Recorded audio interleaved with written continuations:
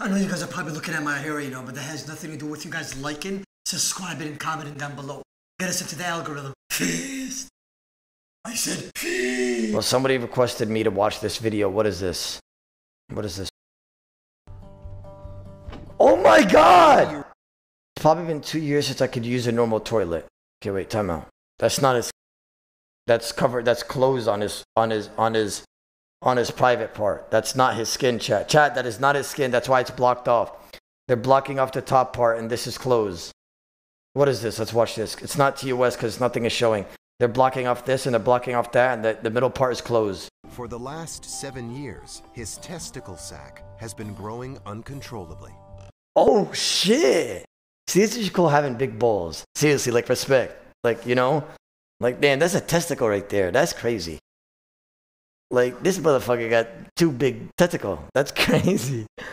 Holy shit. How's your day going? It's made me a prisoner in my own body. It's like carrying a ball and chain. The best way I could describe the weight for someone, if they're trying to imagine it in their head, would be to slit open your scrotum and put in 3 large bowling balls and sew it back up. Holy shit, man. How does he take a piss? This is where I have to go to urinate. When it was smaller, I could lift it onto the toilet and pee into the toilet. But when it got bigger, there was always a chance that it'd make a mess. So it was just easier to pee into the shower stall and then rinse it down with the water. It's probably been 2 years since I could use a normal toilet to urinate. Oh my god, like, you know, thank God I'm born with a small cock. Like, alhamdulillah, like, thank God for everything, you know?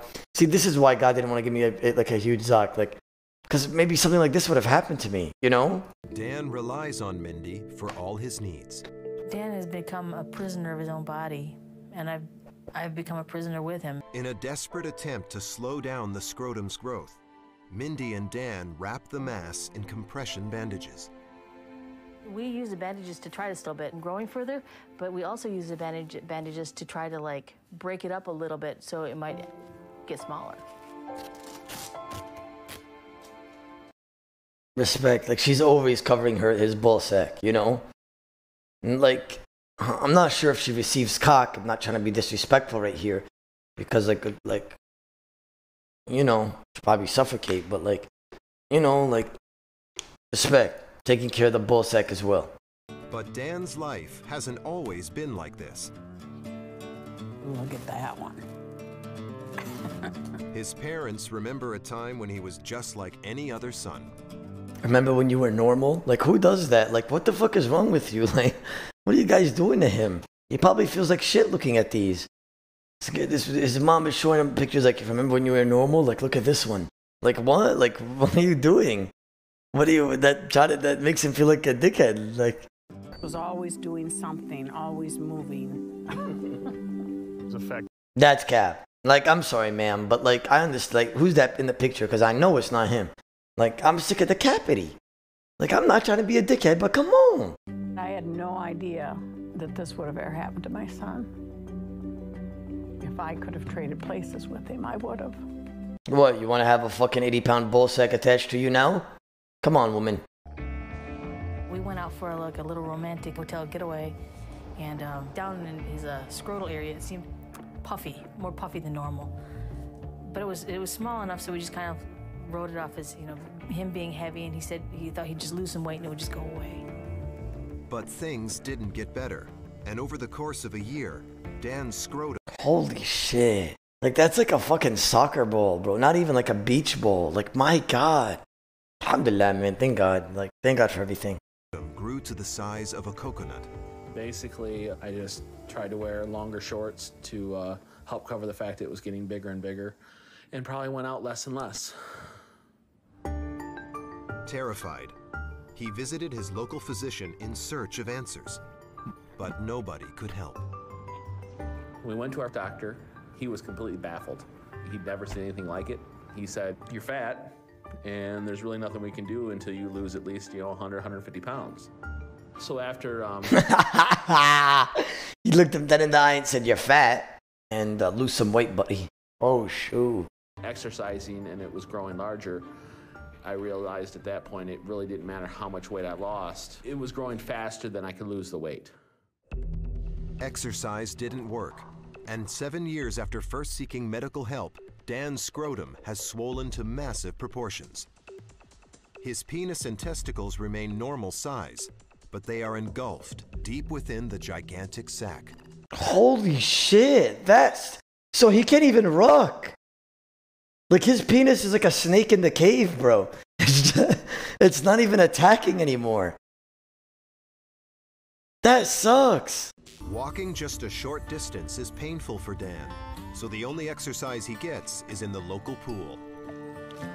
It's also one of the few things he can still do with Mindy. Going out and doing things was a huge part of our relationship. We'd camp, we'd go canoeing, go to another city, always on the go. You know, these are all things that I can't do anymore.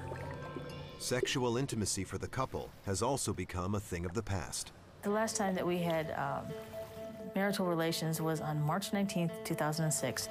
Damn, she's keeping count. Like, that sucks. Like, ma'am, you deserve to, like, you could cheat on him. Like, I said it. Like, it's valid. It's valid at this point because, like, she needs some Zoc. Like, that's not fair. You know? Like, that's not fair. Like, she takes care of him. She, like, does all this for him. Like, you could cheat on him. Like, I said it. I think it's an underlying strain that this has put on our relationship. You know, it's one of those things where, you know, you don't want to think about it, but it's definitely there. When you make a commitment, it's important to stick with it. The wedding vows are in sickness and in health, for better, for worse, for richer, for poorer. So I guess this is a sickness and health part. I'm not gonna lie, she's a good woman. Like, most people would have hella dipped back then and not give a shit about him. But unable to find a diagnosis for the mysterious condition, Dan fears Mindy's patience could soon wear out. If she needed to take care of that urge, who am I to stop her? You know, I can't fulfill that need. You know, I know she loves me more than anything, but there is human nature too. If he can't find help soon, Dan fears for his life and his marriage. This growth has come between us, and I like to have it removed before it's too late. So what happened? Like, did he get it removed? Like, you go out with the idea I may never come back. So to be home is like, whew, I made it home. After being in California for over 2 months, Dan Maurer is glad to be back in Michigan. He's over 100 pounds lighter and excited to be wearing shorts. wait, does he have no balls now? Like, I'm not even trying to be funny, but like, that's it? Like... Alright guys, if you guys are watching this, you know what I'm saying? Click the subscribe button down here. Now to the video to the left, that is a previous video. You might want to check that out. Fire ass shit in there. And to the right, you're gonna have to see for yourself. Make sure you sub though, down below. Fizz. I said fizz.